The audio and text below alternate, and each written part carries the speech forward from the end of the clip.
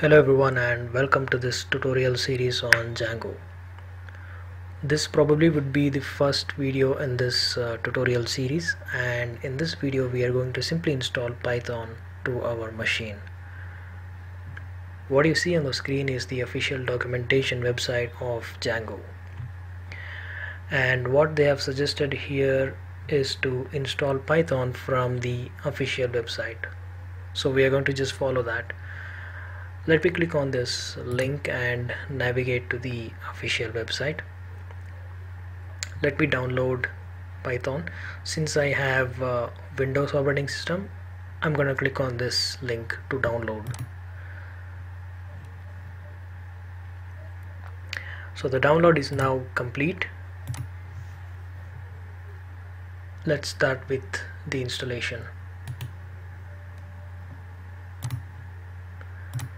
Let me right click on it and run as administrator so that I install Python for all the users of the system.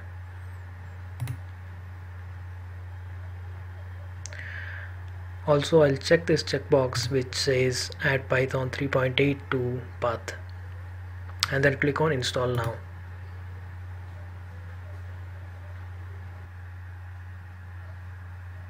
So the installation is now complete. Let me just close this installer and we will quickly verify whether the installation was successful. Let me open the command prompt and simply type Python. So you could see the version of Python that is being installed in our machine. Let's write a simple code to print hello world on the screen.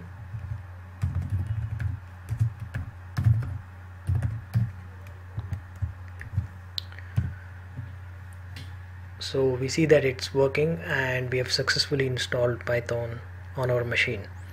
In the next video what we're going to do is, we'll discuss what's virtual environment and why do we need that.